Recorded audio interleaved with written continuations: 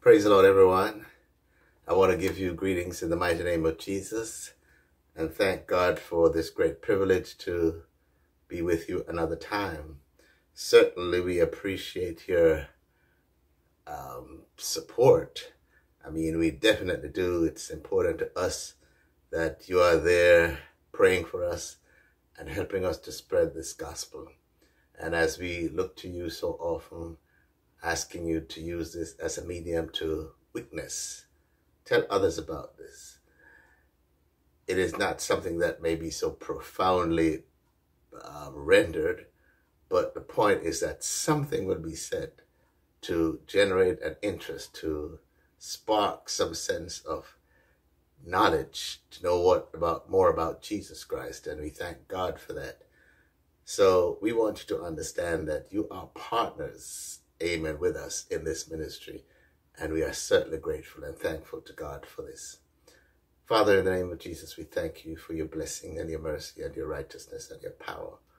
We honor you, God, because you are so great, you are so loving, and you care for us so much that there's this deep sense of relationship, this great love that you have for us.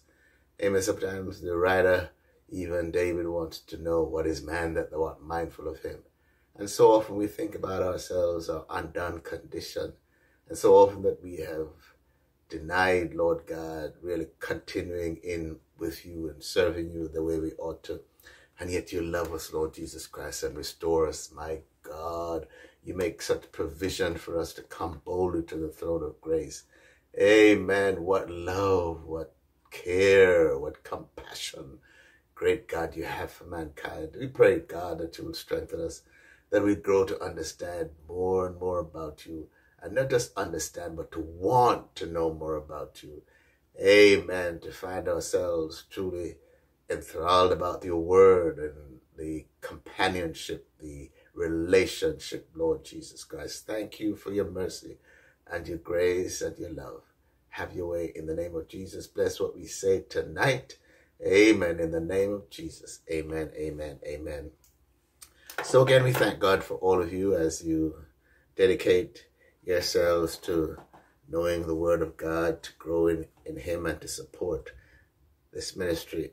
What we have been doing is just looking in St. John, the Gospel, several chapters, one chapter after the next, and just picking out certain things as we go through. And we are now in chapter 7. And I am sort of combining chapter 7 with some important word that is used in chapter 5, where Jesus says he wants to make the man whole. And Jesus reiterates this point in chapter 7 about wholeness. It seems that he was so driven to do that. And the opponents, and when you say the Jews, we're talking about the religious opposition, which would include the Sadducees, the Pharisees, the scribes, and the Sanhedrin in general. And they were so hell-bent on killing him. You wonder why. But this is all God's plan. That's all I can say. Because if you really look at it, here is an individual whom they didn't really recognize at all. Well, I wouldn't say at all. You know, there may be some secret understanding of who he is. But I suspect the popularity of Jesus, the fact that he could do so many things, and he spoke with such authority, amen, indicating that he is indeed the Son of God, that he is the Messiah. Because you can imagine people who were waiting years, centuries, so to speak, for this Messiah. He comes and they don't recognize him. And to use the word recognize is kind of simplifying the fact, because I often think about the birth of Jesus in Bethlehem. They were all expecting him, but when he came, the authorities didn't even know that. Herod, the king, when he heard the report from the wise men, the pilgrims, they wondered, where, well, the question there is, where is he that is born King of the Jews? For we have seen a star in the east and have come to worship him. And he asked the scribes, is this true? They went and they said, true, true, true. But when you really look at it, and I say this so often, here it is, he comes, they were expecting him, preparing for him, and they missed him. Not only did they miss him, but in a sense, when he shows up to authenticate his ministry, they want to do away with him. And I'm certainly hopeful that all of us, the whole religious world, Christianity, all the people who claim that they're godly and they're waiting for the coming of the Lord, that we are not so careless in what we do or how we anticipate or prepare for the second coming. Because it's not going to be like the first, in the twinkling of an eye. Ready or not, here I come. This is not hide and seek, ladies and gentlemen. This is reality. And there's, in the twinkling of an eye means that there is no time for us to go to make amends, not even time to say, save me, Jesus, not even to say Jesus, because it is so fast. So we have to be ready, prepared, waiting. And I mean ready, so that the entire focus, and when I say entire focus, obviously we eat, drink, sleep, work, do things that, but the thrust, the consciousness that drives us is that we want to stay holy and live a life that when he comes, we will be ready to meet him. Because there will be no time to evaluate who he is or whether or not this is he. It will be too late if we don't make it. Praise God. Yes, others may be saying there may be another chance. I'm not saying there is or there is not. One thing I know, I am not waiting for that. This is the chance of a lifetime.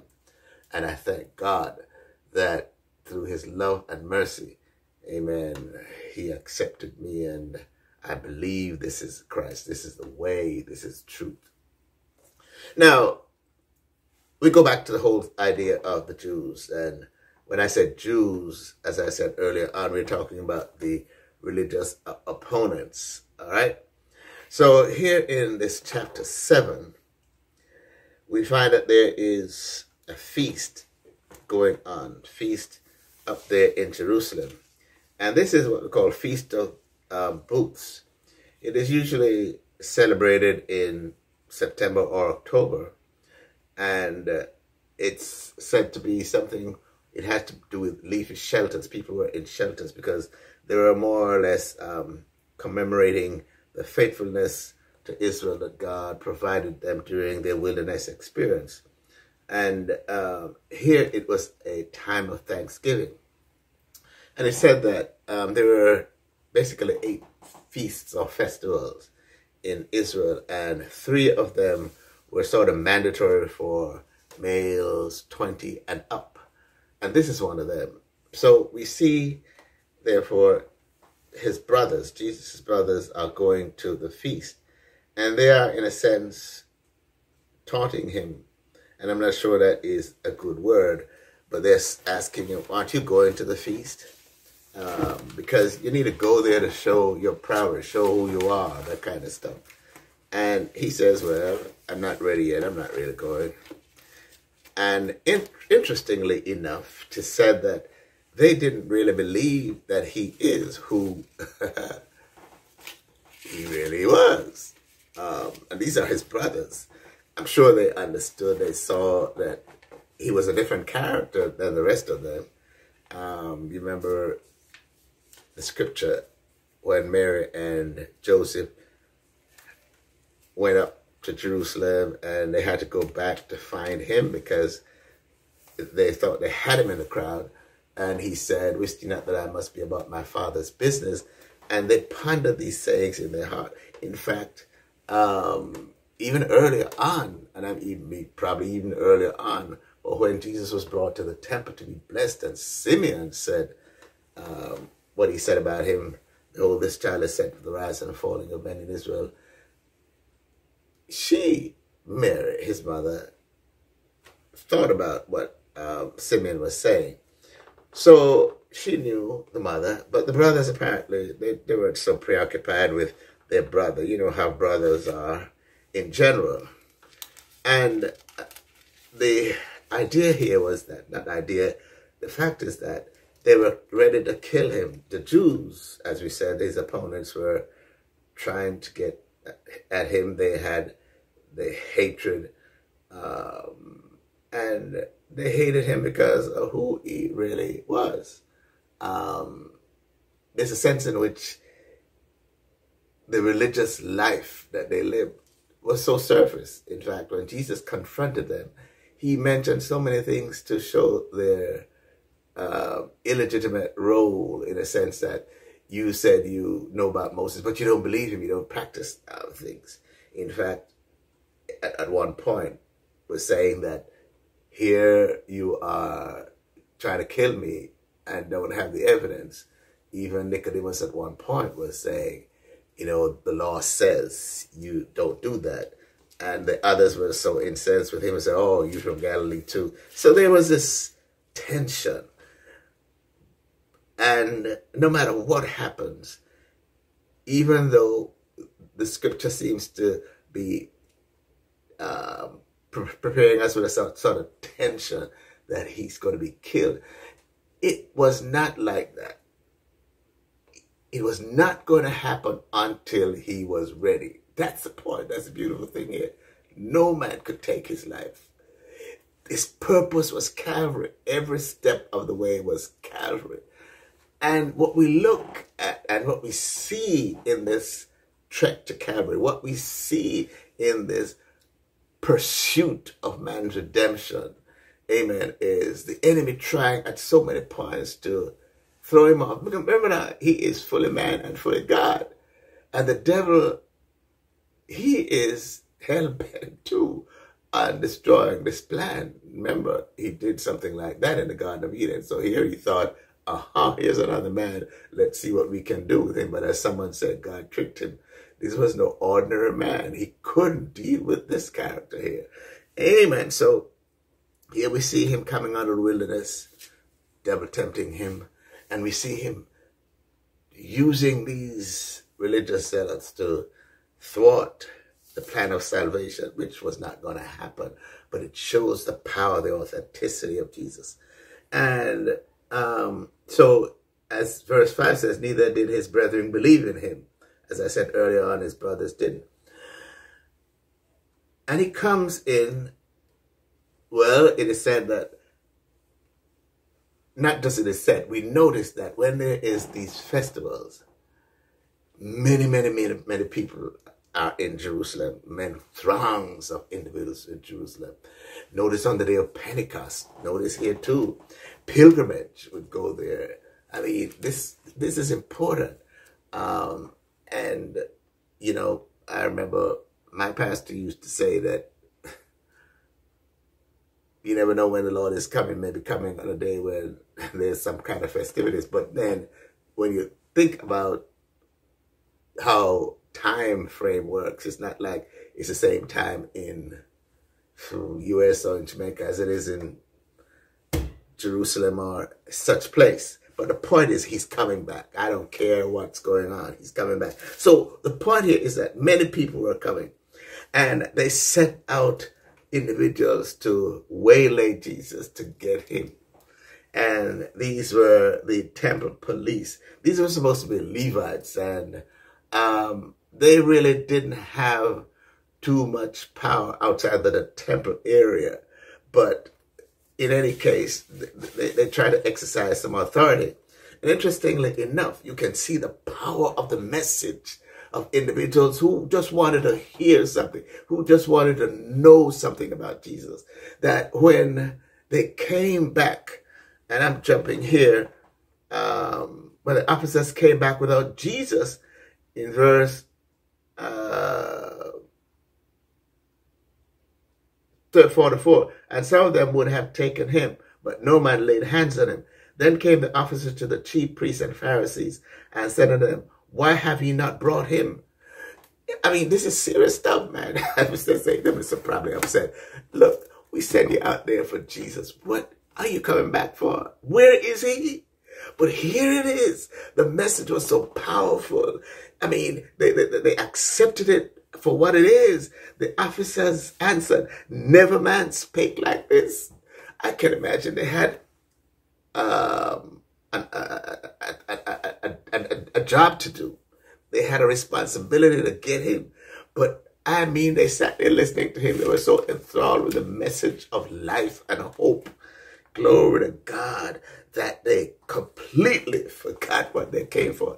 Actually, it's not that they completely forgot.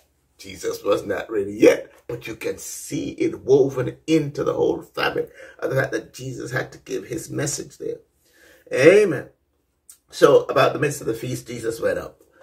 You know, he wasn't worried. He went right into the temple, and you can imagine his opponents were awe-stricken by his appearance, knowing that they are seeking to kill him, but can't touch him. What are you? You know, can't touch him.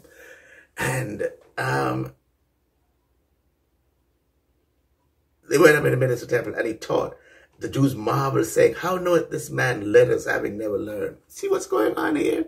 Again, no matter what he did, no matter how profound the healing was, no matter what it was, even if he raised the dead. And is he, you know, talking about that, it's so ironic that when they realized that he had raised Lazarus from the dead, I mean, they wanted to kill Lazarus again. I mean, I don't know. It's just real stupidity, but who am I to know what's going on? Anyway, here, therefore, they marveled and saying, well, we don't know him. And when they say we don't know him, number one, he wasn't of the birth that they were anticipating. Number two, he didn't study under some rabbi. You know, he wasn't from their school. He wasn't an old boy of the school to which they went. The family was not part of that Sanhedrin council, of the high, the Sadducees, you know. So he was just some itinerant guy. How do you know all that? Who is he? And remember now, when he spoke with such authority. I and the Father are one. He that sent me is with me. I can forgive sin. Now, you know something? He was stepping on some serious territory that even studying the word, they were saying he is blasphemous. And he says, Jesus answered, my doctrine is not mine, but his that sent me. If any man will do his will, he shall know of the doctrine, whether it be of God or whether I speak of myself. Amen. And you know, this didn't rub them. This didn't rub them the right way. Because here he is really validated his claim. And he comes up and he says, did not Moses give you the law, and yet none of you keep the law? What? You can imagine. He is confronting them. And if you see some videos of how Jesus, the attire is so radical and different, and he is going up in their face, these authorities, and denouncing their whole religious and theological ideas. Did not Moses give you the law, and yet none of you keep it? What? That is ridiculous, you could think. Why go ye about to kill me, in a sense? What evidence do you have? You can't kill me without trying me and all that stuff. So he knew, they knew, even though some of the people were saying, you know, he's crazy, nobody's trying to kill him. But it is said that the people in Jerusalem knew that. The crowd, the pilgrims probably didn't know that. Amen. So the Pharisees knew that. The temple police knew that. Amen. And those people over there, they knew exactly what's going on. But he was not afraid. There was no way.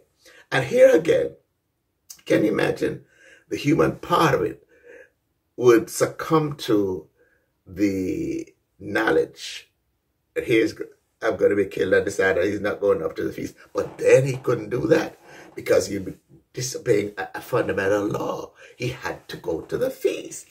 Yes. Amen. And there is a crowd that he must witness to. Amen. Glory to God. They said he had a devil. He says Moses gave. And here it is. And I wanted to look at this. they're looking at the law. They're looking at the Sabbath. They're looking at what he's doing versus what they're doing. Here's what he says. Moses therefore gave unto you circumcision, not because it is of Moses, but of the fathers. And ye on the Sabbath day circumcise a man. If a man on the Sabbath day receives circumcision, that the law of Moses should not be broken, are ye angry at me because I have made a man every whit whole on the Sabbath day? So Jesus is concerned about the whole man. He is concerned about rescuing us from hell. Yeah, the circumcision is important. But notice what would happen no matter what he does. And it's important to understand that if he's doing it and it's a Sabbath day, that's a significant turning point. There is going to be more than just some ordinary, how important. They weren't concerned about anyone getting healed. They weren't concerned about anyone seeing or raised from the dead. You don't do those things on the Sabbath. And yet Jesus is saying it's supposed to be circumcised on the eighth day, and it falls on the Sabbath day. You'll do it. And yet this is just some one part. Is not making the man whole. Jesus is saying, what are you worried about? I want to make you every whit whole, completely well. You are sick people, and I want to make you whole. I want to bring you into a relationship with God, but you are so stubborn. What is wrong? You don't understand God's will and his purpose concerning you. Glory to God. Judgment according to the appearance, but righteous judgment. And then we realize there's something wrong. But the point I'm making here, I really want to emphasize is, he wants to give us complete deliverance. That's his purpose of coming, to regenerate us, to redeem us. Amen. And here they are stuck in a religious hole, a religious bind, so enwrapped in it that they can't get out of this cocoon because of their lack of interest in the Messiah. Lack of interest in a wide way, lack of interest in the sense that they didn't recognize him. Jesus came for that purpose. Remember, when he came out of the wilderness in St. Luke chapter 4, went into the temple, there is something about what he says and how he does it. He's authenticating his authority. He went into the temple and they gave him the book. Verse 18, verse 17, and there was delivered, verse 16, and he came to Nazareth where he had been brought up. And as his custom was, he went into the synagogue on the Sabbath day and stood up to read. And there was delivered unto him the book of the prophet Isaiah. And when it opened the book, he found the place where it was written. No coincidence. Listen. The Spirit of the Lord is upon me, because he hath anointed me to preach the gospel to the poor. He hath sent me to heal the brokenhearted, to preach deliverance to the captive, and recovering of sight to the blind, to set at liberty them that are bruised, to preach the acceptable year of the Lord. And he closed the book and gave it again to the minister and sat down. And the eyes of them that were in the synagogue were fastened on him. And he began to say unto them, this day is the scripture fulfilled in your ears. This is not just some ordinary recitation. When he read it, it exuded authority. It verified that he is the one it was speaking about. They wanted the gracious word. But no matter how profound it was, they were going back to, isn't this Joseph's son? Is this Mary's son? And you know something?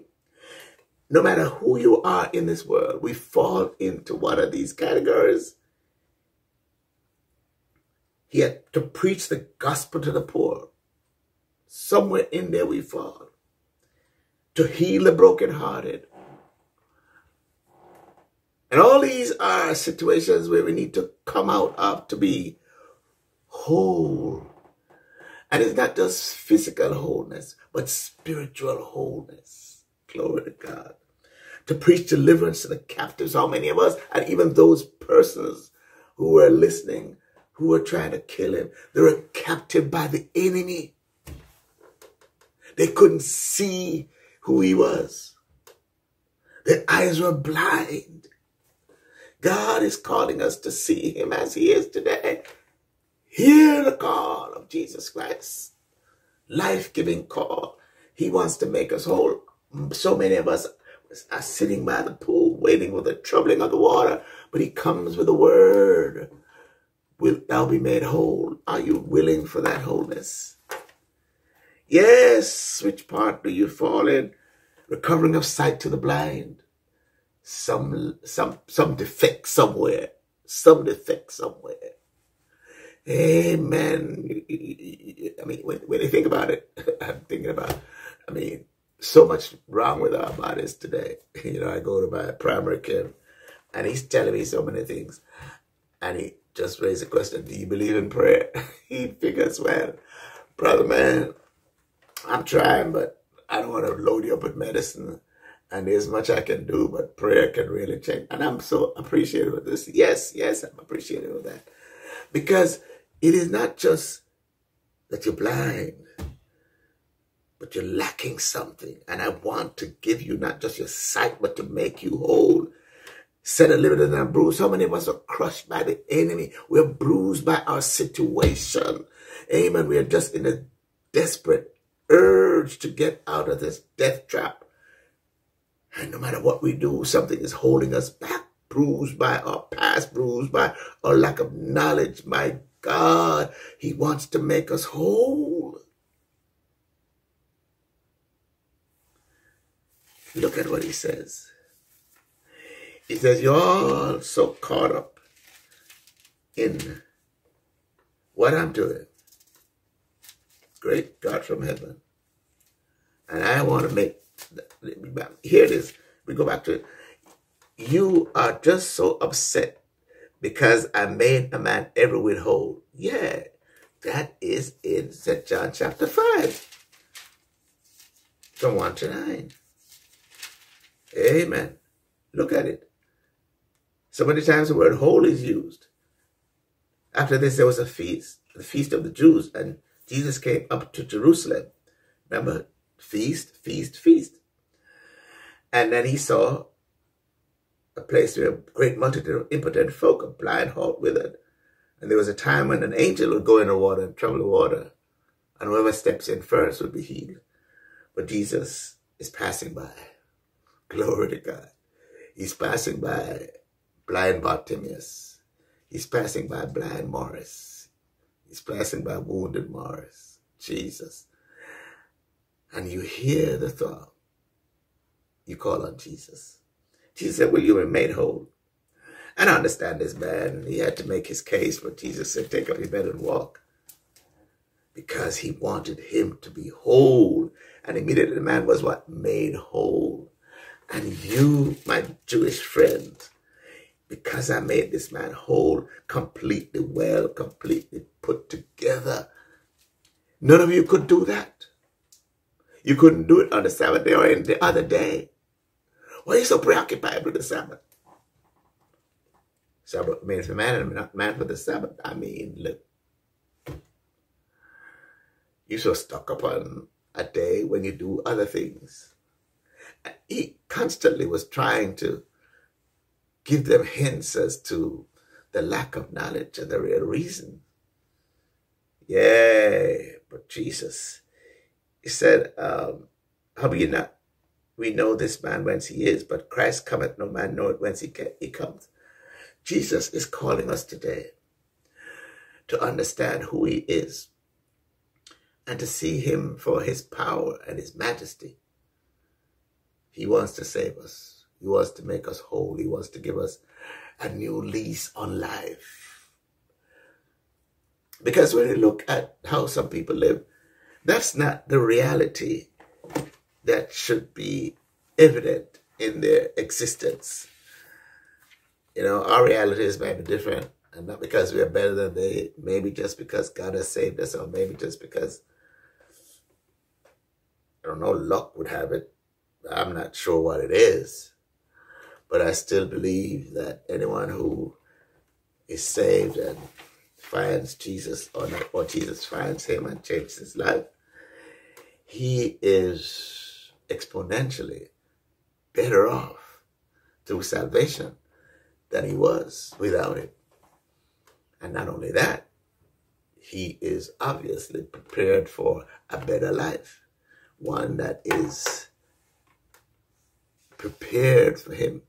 Jesus Christ will give us, those of us who are whole. So we want to understand that no matter what is happening, because Jesus had a plan of salvation for all of us, we can see him, amen, making an effort, well, not making an effort, urging us on to believe in him. Amen. And we go later on, next time we'll go to this, where he stands in the feast and cries out, if any man thirst. What is happening here is that the whole thing becomes just a ritual. We don't want to do that. And it's the same way I fear that, you know, sometimes our services are just, I don't know, maybe I shouldn't even be saying that, just theatrical performances. We can sing, we can preach, we can move crowd, have people hanging out the chandeliers, as they would say. But when people leave, are they made whole? When people come in burdened, do they leave whole? Oh God, Jesus have mercy. What is it that drives us to make that trek to that building on Sundays, on Wednesdays or Thursdays? And some assemblies will have something every single night. But let us examine ourselves, my friend. Whether or not we go there to criticize the leader of the youth group because he or she is not doing it right, or the pastor because he's not doing it right, or the deacon or the board of trustees, or nothing is running in order, but we're so preoccupied with those things that we miss the message of holiness, a clean heart, a righteous life. Amen. We just like, I hate to say it, maybe those Jews. We don't want to kill anybody physically, but we just want to just diminish the individuals. And that's why people have to be so strong. You have to, let me tell you something, when you are saved and you know that God is leading you, you're not trying to be, what do you call, haughty or arrogant, but you're just going to have to believe that you are living God's way and don't worry about what somebody says. You know, those of us who try to just pine and whine because somebody says something about you, you are just wasting time. You know, that's not going to stop. You're going to have to focus on Jesus. He is my doctor and my lawyer, and I won't take it back. You don't have to be showing off on that. You just know it. And sometimes you have to let people know that you don't care what they say. You are going to live a life of holiness, because some people are just on that. We need wholeness. And when we are whole, we don't find it to be so critical of others. We're not just tearing others down. We want to build. Yeah, because you know something? He has given us gifts to build one another. But sometimes we leave those gifts locked up in a lockbox. Say, I don't want to go. I'm not doing this, that. No. That's crazy stuff, man. You know, that is way out crazy stuff. And nobody's going to stop me talking about that. Because the scripture says, the gifts are for so-and-so. What are you doing with your gift? What am I doing with my gift? What is X doing with his gift? What is Y doing with her gift? Praise God, here we have individuals who study the law, and when the Messiah comes, they miss him. Don't miss the second coming. It won't be pretty. You see all these movies, they have people just going up in the sky. I don't know, it may very well be like that. It's the dramatic presentation. You boy, we hurrying to go to church. Church, no church today or anytime, forever. Glory to God. That's why it's important to understand that we are the church individually, a part of it. So when he's gathering us, it doesn't matter where you are, you're just caught up, electrified. Bless the Lord Jesus Christ. Magnetic force. Leave those detractors alone. When Jesus is ready to lay down his life, that's good time. He's going to have to get that message out. Praise God. So we thank God for tonight. And just think about it. No matter what is going on, the festivities and the ups and downs and all that, seek wholeness from God. Trust him. Believe in him. Father, we thank you for your blessing and your mercy. We honor you tonight for your grace and your truth, that you are still in the blessing business. You're still in the delivering business. You're still, amen, giving us life and hope and joy and peace. I worship you tonight, Lord, and I thank you, God. Oh, Jesus, that you're so loving, so kind. Help us all to understand that we need to support one another in this ministry, that we're building the kingdom of God. There is nothing. We don't own it. Amen. There is no share in it. Amen. We're not getting any dividend from it. Lord Jesus Christ, that is so personally ours. We are just blessed by being fully engaged in it. We thank you and have your way in our lives in Jesus' name. Amen.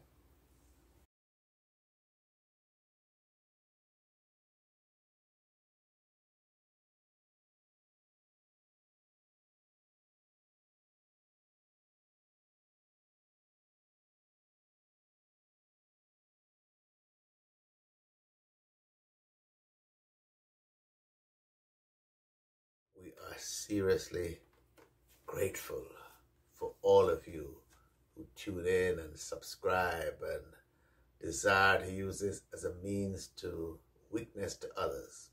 So we become all missionaries to the Lord to spread the word. Praise God.